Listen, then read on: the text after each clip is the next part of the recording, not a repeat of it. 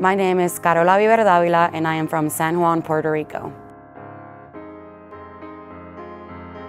My name is Julie Montero from Toa Baja, Puerto Rico. I'm Jocelyn Quinan Rivera and I'm from Toa Baja, Puerto Rico.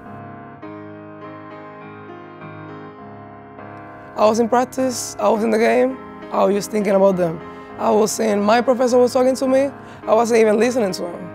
They were trying for me, they were trying to get me in the class. I couldn't focus. I was trying to study for a test, I couldn't focus. I have a presentation, in the middle of the presentation I start crying.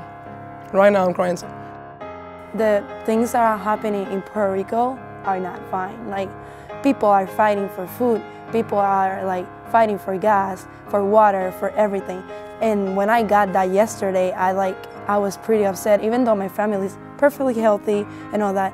I was pretty worried and I started crying. Not being able to know what happened for a couple of days because they lost signal was just very stressful and very worrying. And towards the end of the situation, I just wanted to focus on what I could do to help not only my family but those in need, because fortunately enough my family didn't lose everything, but there were people who lost everything and now they don't have a place to sleep, they don't have water to drink or food to eat, and I just wanted to do what I could to help them out in every way possible.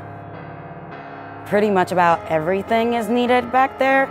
But what we need the most and what would be of most importance would be water, food, baby formula, even food for animals because there's thousands and thousands of animals, batteries for fans, baby wipes, toilet paper, trash bags and stuff like that. Just anything at this point would be of great help and would be appreciated by everyone back home. On behalf of the entire Towson women's volleyball team, we want to thank you for your continued support and donations for Puerto Rico. We can't wait to see you guys in CQ.